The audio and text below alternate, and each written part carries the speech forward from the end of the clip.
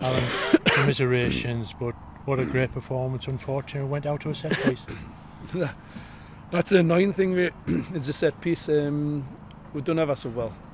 So proud of the lads, but like I say, it's just that little thing that'll stick with me for a good few days. You know, it'll take a little bit bitter pill to swallow, because I thought we were just as good as them, if not better, especially in the first half. And I just didn't think we created enough opportunities. But I say, we know what's missing. Everyone knows what's missing, and it's finding that elusive number 9 that's going to score them goals for you.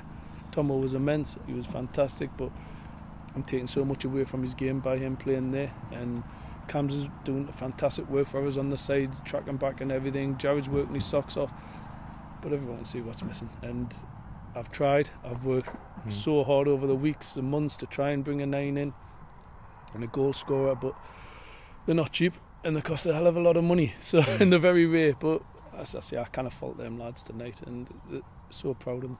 So unlucky not to be in the lead at half time, because there were opportunities there, weren't there? Will Hatfield had the chance. Tomo tried his luck from long distance. Jared had a couple of openings there. That's an annoying thing. I think the first half we should have probably, if we take one of them chances, then the game does open up. You know, and I think them were looking at it the way they were set up. They were looking to get the set players. You could see the big diagonal balls that they're trying to play onto our full-backs, and we defended them exceptionally well, to be honest. And it was just that lapse of concentration again, which you get, unfortunately, when you're a part-time club. When you're a full-time club, you've got that concentration, the fitness levels, you can work on things a lot more, and you get that. But we've got to accept it. It just wasn't to be tonight, but it's, as I say, you kind of fault in there. So pleased for the fans that come. It's a great experience for everybody, isn't it? That'll stand us in good stead in the future. And here we are, trophy starting on Saturday, and that's the kind of thing that'll help us.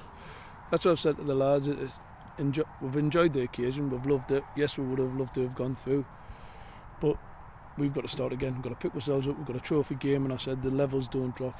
There's no way I'm accepting the Brackley performance again. They've had the 2 performances against Walsall where they've hit the levels, and that's what we need every week, and we've got to make sure that it's out there every week. If it's not, there's something wrong. But I think you looked at the squad tonight, you looked at the bench, and there wasn't a lot there. I think the game was set up for probably Justin to come on because the centre halves were blown. But I say it's not fair putting the young kids onto that. I wanted them to experience the occasion in the warm up and everything about it, but it's just not fair on them. I'm having to put Langy up top, and I say we've had rotten luck with injuries this year and suspensions and international duty. It's just one of them things, but it'll turn. It's a compliment in a way, isn't it, that in the second half of the last 20-25 minutes or so, Walsall stuck 5 across the back and said, come on then, see if you can get the ball over us. Yeah, they did. As I say, I looked at their team. I think they made 7 changes from the team that we played down there. So we weren't sure what to expect, whether it was going to be back 3 or whatever, 3-4-3, but they set up in a similar system to ourselves, and I think their players, the danger players, MacDonald and Gordon, once MacDonald tired out, I think you could see that we were well on top of them, but it was a compliment for them to do that. But as I said to you, the first half, that's the moment where we need to put the ball in the back of the net. It's been a great run though, hasn't it? It's given everybody a lift. Players, yourself, fans, officials, everybody was enjoying it. Yeah, it's been absolutely great. We've loved it, you know, and this is what the FA Cup does for you. But one thing I'm really pleased about is it's brought everyone back together, the club back together, the fans were immense. They're trying to enjoy the moments running on the pitch here. Sometimes it's probably been built up for that long, you know, after what the club's been through, but hopefully they've enjoyed that, and the ones that have come back tonight, they've seen how good this team is. Yes, we know we're not perfect.